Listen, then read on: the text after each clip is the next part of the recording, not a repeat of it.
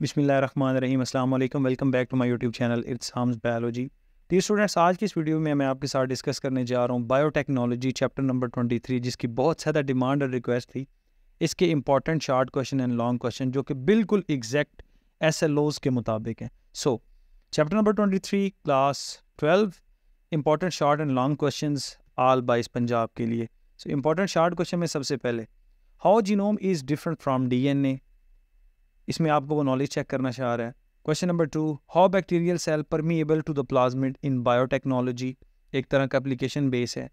Question number 3, plasmid is useful tool in genetic engineering, justify, आपका knowledge check किया जा रहा है। Question number 4, what are transgenic organism, give 2 example, इसकी example आपने बतानी है, ये भी नॉलेज बेस है। How gene of interest can be obtained, यहाँ पर ये अंडरस्टैंडिंग है कि आपकी अंडरस्टैंडिंग कितनी है उसके साथ, इस तरह से ये क्वेश्चंस हैं। What are biological seizures, give their role. Question number 7, how a career carry gene of interest. Question number 8, how recombinant DNA is formed, recombinant DNA कैसे बनता है। Question number 9, Y palindromic sequences are so important. अब देखिए, ये आपका knowledge और concept देखने की कोशिश की जा रही है। Question number 10, what is the role of restriction endonucleases। Question number 11, differentiate vector and host, host और वेक्टर्स के दरमियान में जो है ना वो आप फ़र्क बताएं।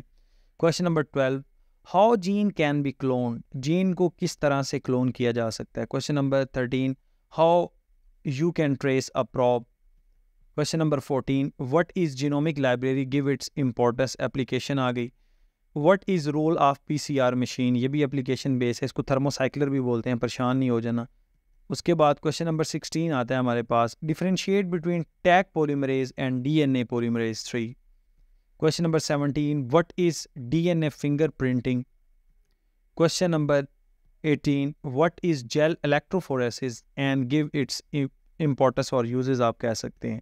Question number 19, how DNA analysis is help in paternity test, ये भी आपका नॉलेज चेक किया जा रहा है, अंडरस्टैंडिंग चेक की जा रही है। What are 2 method of gene sequencing. Question number 21, differentiate between bioreactor and biofilter. Question number 22, give importance of genetically modified bacteria. Question number 23, how transgenic plants and animals develop.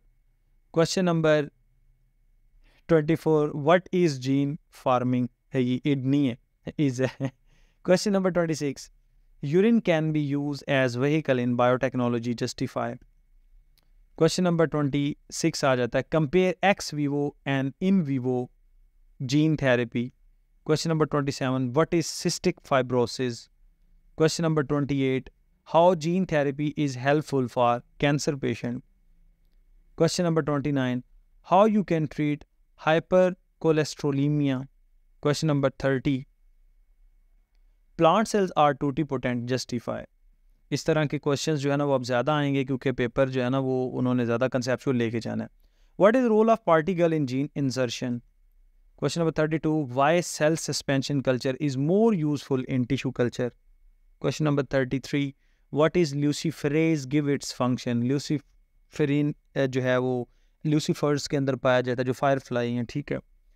उसके बाद question number 34 है, what is salt tolerant plants, give 2 examples. Question number 35, what are FLPs, restriction fragment length पॉलीमॉर्फिज्म्स आ जाएगा। Question number 36, how can we produce biodegradable plastic, इसमें आपने पूरा जो है वो प्रोसेस लिखना है इसका। क्वेश्चन नंबर 37, ये ऊपर वाला एप्लीकेशन आ जाता है। What is vortex, give its application, ये भी एप्लीकेशन बेस है, वोर्टेक्स के बारे में बताएं। आगे 38, what is cDNA, complementary DNA और काइमेरिक DNA जो है ना, इसके बारे में आपने बताना है। तो यहाँ तक हमारे शॉर्ट क्वेश्चंस कंप्लीट हो जाते हैं। अब हम ज़रा चलते हैं long questions.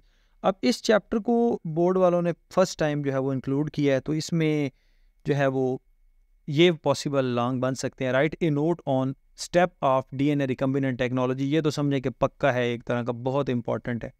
Question number 2, right A note on PCR, ये भी पक्का है, मतलब ये ऐसा है कि ये छोड़ा नहीं जा सकता। Question number 3, human genome project.